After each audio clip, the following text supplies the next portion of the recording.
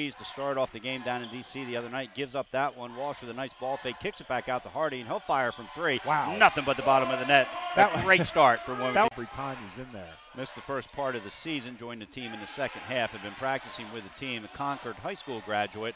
And then went on to play at Penn State Brandywine. Nice pass. Got votes for the top 20 in the country this week. Not I believe, I know that for a fact, as Jermaine Head fires from three and nothing but the bottom of the net.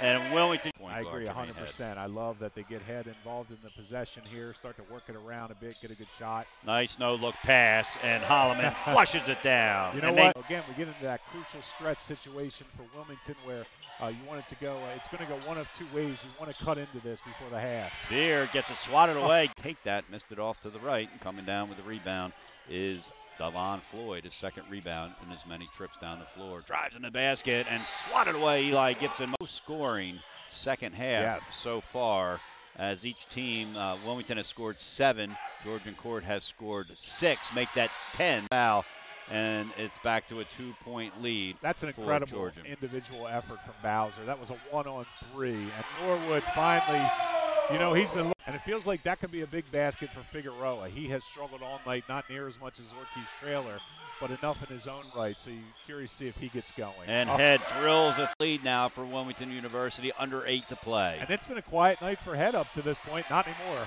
And we'll see if he throws this one down. He makes it. That's from the sideline. Yeah, Dan Burke wanted that pushed. I guess he figures they've got them on the ropes. He wants to keep pushing and pushing. And a great look underneath, and a great reverse layup. 15-11. The Wildcats still looking fantastic right now. And now Wilmington, what it needs to do is continue to look and get good shots. And that starts with head coach, as you pointed out when it was called. Sometimes the message is to the guys on the court. Biggest lead of the night from Wilmington University. Fall-away jumper from Norwood. Follow up and tipped in. Rim as he's elevating past there. Oh, and a great job of stopping an alley-oop by Cooper. And they get it out to Jermaine Head. He's being covered by Bowser. Drives right past him and